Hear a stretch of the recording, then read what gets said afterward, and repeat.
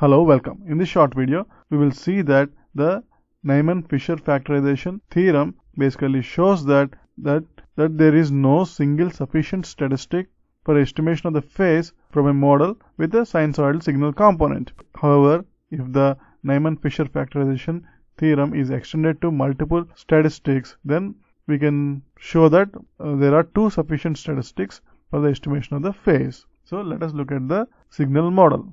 X of n is equal to a multiplied by cos of 2 pi f naught n plus the phase component phi plus w of n. W of n, here W of n follows a Gaussian distribution with mean 0 and variance sigma square. And now we are looking at the estimation of the phase component.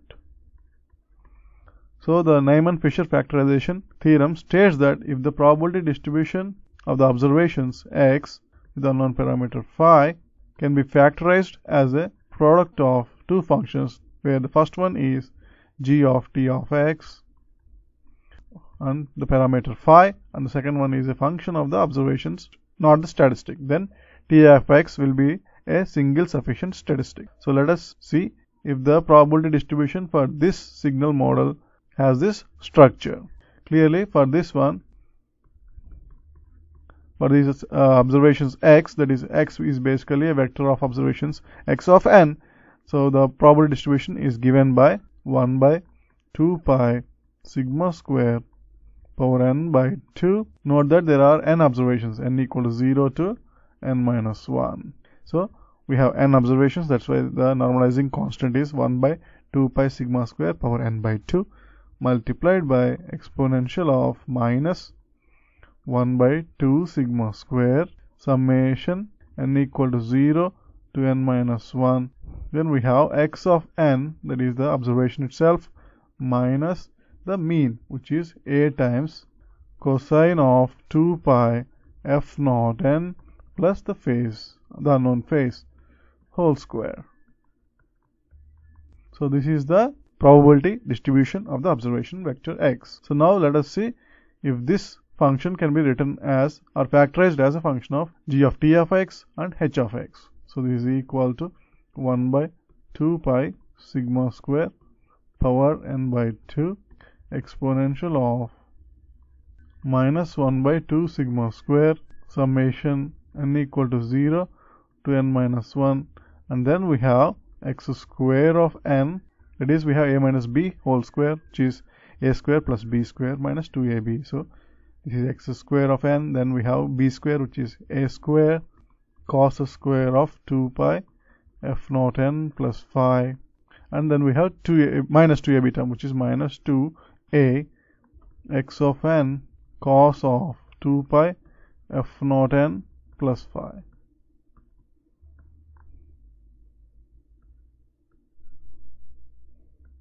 So that is the expansion of the probability distribution function.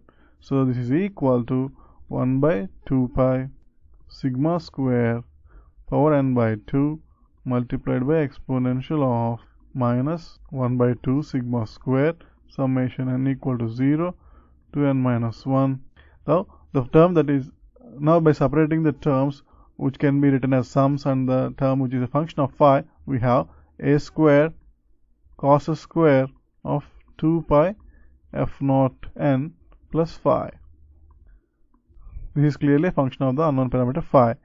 And next we have minus 2a summation n equal to 0 to n minus 1 x of n cos of 2 pi f naught n plus phi. And then we have exponential of basically this term, which is basically a function of x, not the sums of x or anything like that. So we have minus 1 by 2 sigma square summation n equal to 0 to n minus 1 x square of n.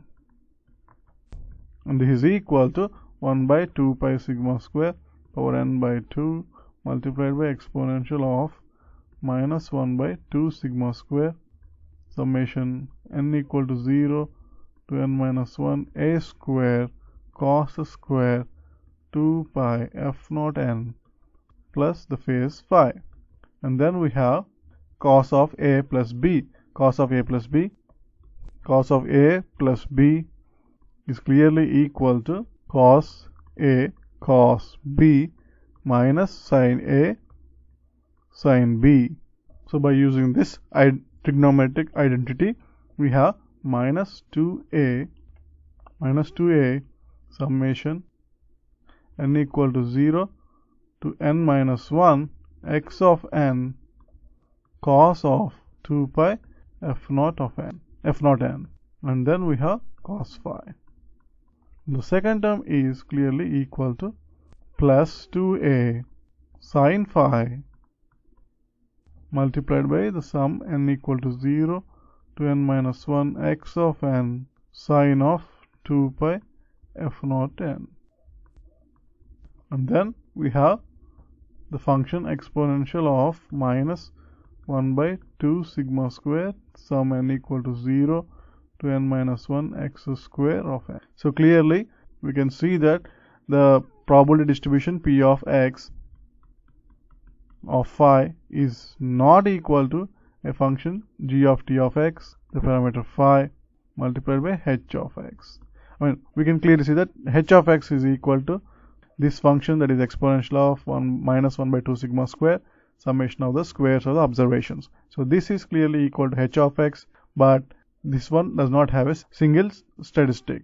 So here there is no single sufficient statistic for estimation of the phase component. And from the theory on the phase estimation, we know that we need both of these terms for estimation of the phase component. So clearly there is no single sufficient statistic for phase estimation based on the Neyman-Fisher factorization theorem for a single sufficient statistic. However, if the theorem is extended such that the probability distribution has a structure that has, the first one is g of t1 of x, t2 of x, and the phase component phi, and the second one is h of x, then clearly the probability distribution here can be expressed as this structure, that is t1 of x is equal to the sum n equal to 0 to n minus 1 x of n multiplied by cos of 2 pi f naught n, and t2 of x is equal to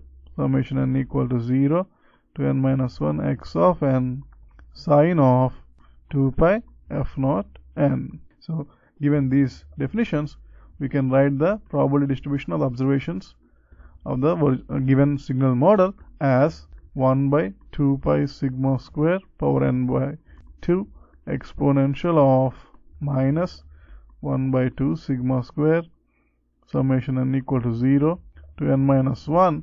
We have a square cos square 2 pi f naught n plus phi, that is a square cos square 2 pi f naught n plus the phase value phi.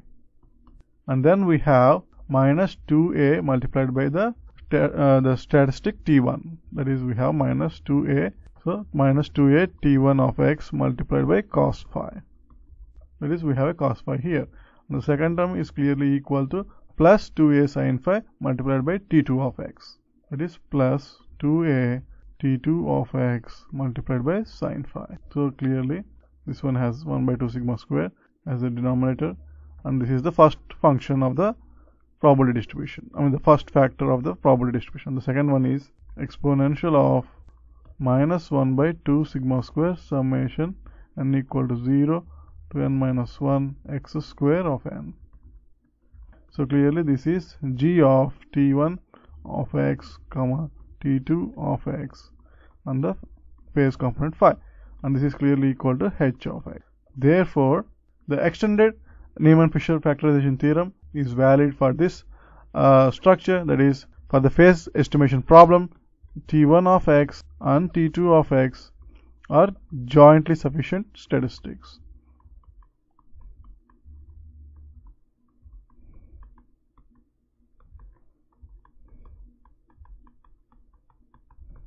However, note that there is no single sufficient statistic for the estimation of phase component.